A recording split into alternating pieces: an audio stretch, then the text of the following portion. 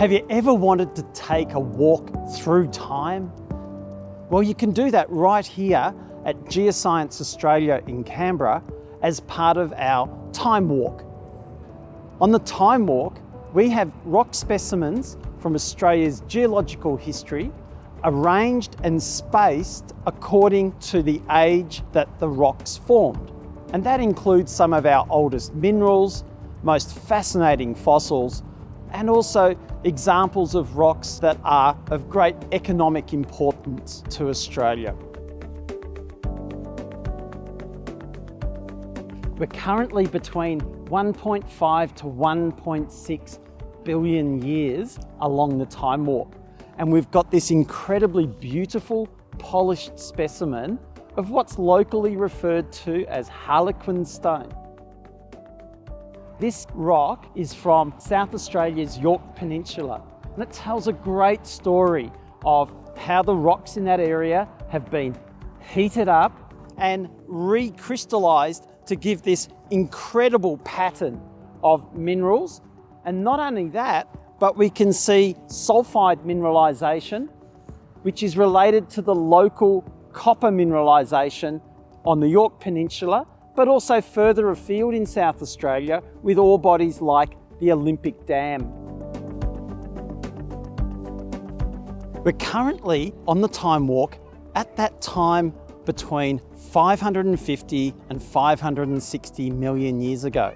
It's a time period that's actually named after these rocks and the fossils that are in them, and that's the Ediacaran time period. This specimen comes from the Flinders Ranges in South Australia, and what you see here is a representation of the sea floor from the time that multicellular life forms began to appear and then evolve on our planet. It's a truly remarkable specimen, incredible that you can touch the sea floor from when life began. We're now at the part of the Time Walk that's closest to today or contemporary times.